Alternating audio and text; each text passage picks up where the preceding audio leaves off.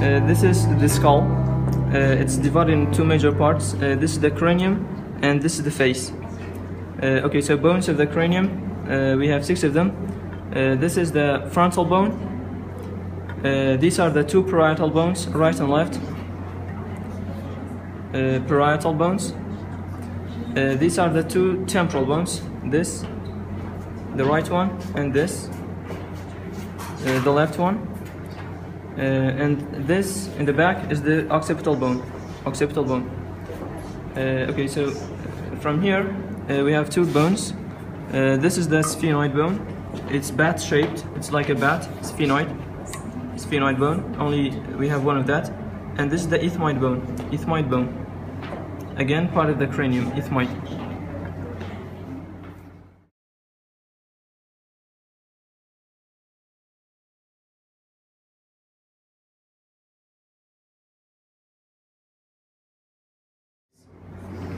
So now talking about especially bones of the face, these are the 2 zygomatic bones, right and left, zygomatic. These are the 2 nasal bones, 2 right and left, but it seems like 1. And these are the 2 maxillae bones, the right and left maxillae. Okay, maxillae.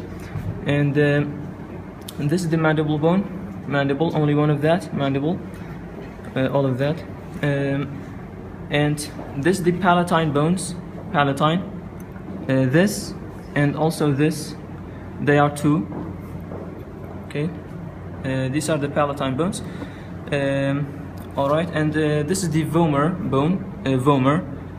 This is the vomer. It's only 1, right in the center. This is the vomer. It divides the nose into 2 parts. Okay, and this is the lacrimal bone. Lacrimal bone. This duct over here is called the nasolacrimal duct. Nasolacrimal duct. Okay, so we can use it to identify the lacrimal bone. This is the lacrimal bone.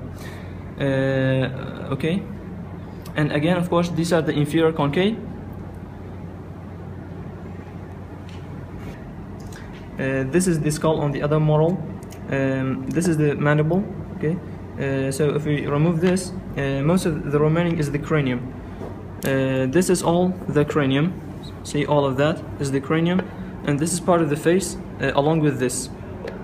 Okay, so now talking about the cranium, this is the cranial cavity. Okay, this cavity inside here, it's like a spherical cavity. It's the cranial cavity. Okay, this cavity, and the cranial cavity, of course, is surrounded by the bones of the cranium, and that's what we're going to talk about. The cranial cavity is divided into 2 major parts. We can call this the vault of the skull, and this is base of the skull, base.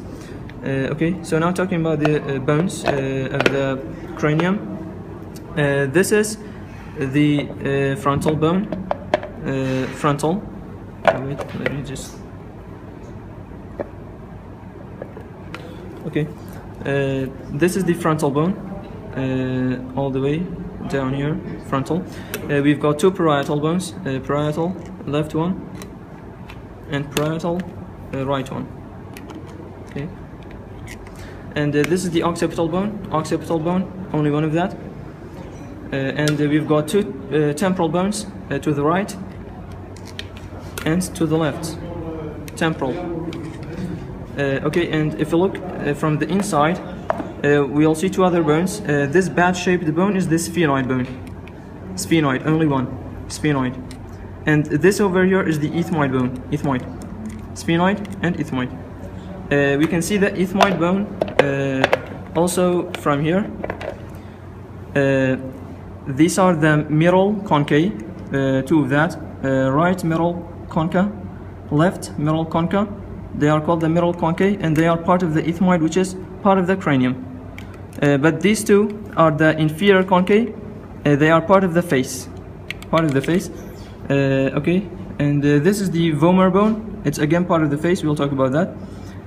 However, the 2 superior concha are not visible here, which are also part of the ethmoid. So the superior and middle concha are part of the ethmoid, which is part of the cranium. Now, about the face, bones of the face, we've got the maxilla, this huge bone here. This is the maxilla. We can regard that as two, as cut in the center. This is the right maxilla and the left maxilla. Now these are the two zygomatic bones forming the cheek, zygomatic, the right one and the left zygomatic bones. And these are the two nasal bones cut in the center, right and left nasal. Okay, just very small. These are the lacrimal bones to the right and to the left, lacrimal. They are very small actually. We can regard them kind of as part of the maxilla. So here is the maxilla.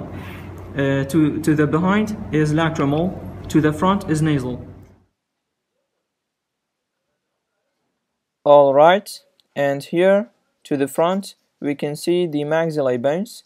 To the back we can see the right and left palatine bones. As we said, this is the vomer bone dividing the nose into two parts, and these are the inferior concave. This and this inferior concave, but this is also the vomer. See, vomer, and these are the middle concave. This and this, and that's it. This is the mandible, only one bone as part of the face, and with the temporal bone of the cranium, it forms the temporomandibular joint. Temporomandibular joint, this joint, TM joint, it is a synovial joint, so there's possibility for quite a lot of movement. But however, all the other joints in the skull are immobile joints, and they are called sutures. See, all of them are sutures, they are immobile. This is a cross-section view of the vault of the skull. So here we can take a look at these small structures here. This is the suture, and this is the bone of the vault of the skull. Now this is the compact bone to the outside and to the inside. So this is called the internal table, and this is the external table. In between is spongy bone or cancellous bone, and again it's the same for this side. Now all the bone is surrounded by periosteum, and here this is the suture. It contains fibrous tissue, which is a very hard, tough tissue. It doesn't allow any movement, so that's why it's an immobile joint. And the fibrous tissue is called sutural ligaments.